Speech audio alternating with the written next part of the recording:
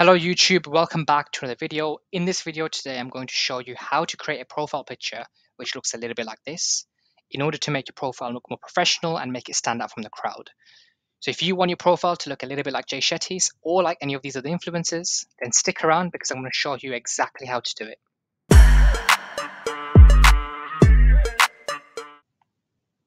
So we will be using Canva to create this profile picture. So the first thing you need to do is select Create Design on the top right hand side here.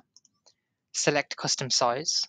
And for a profile picture, 600 by 600 usually should be sufficient. So we're going to go ahead and create design. You will then be presented with this blank sheet here where we can start creating our profile picture. So the first thing we need to do is we need to get our image and remove the background so we can replace it with that colorful background that we want.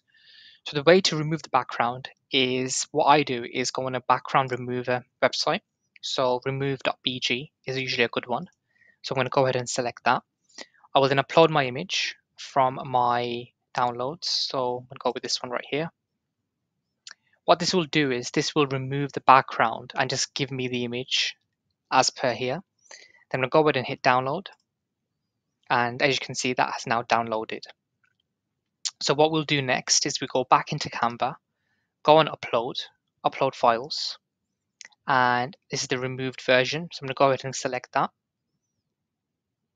And that should now load within Canva. And you can simply drag it into the blank space where we can start editing. So now that the image is within Canva, the next steps are really simple. All you need to do is firstly increase the size of your image so you get this mugshot type look. And then you simply need to change the background to a color of your choice. So I'm going to go ahead with this orange, which looks quite nice. And that is ready to be uploaded on your social profiles. But if you want to go one step further, you can add some additional effects to this image, and I'll show you how to do that right now. So if you want to take your image to that next level, there's one effect I would really recommend, and that is the shadow effect. And the way we apply that is by selecting the image and hitting edit right here. And within the edit section, search for shadows.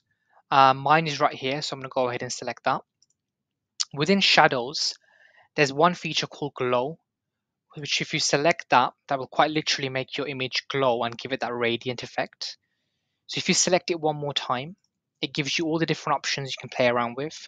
So I'm going to go ahead and change the color to white.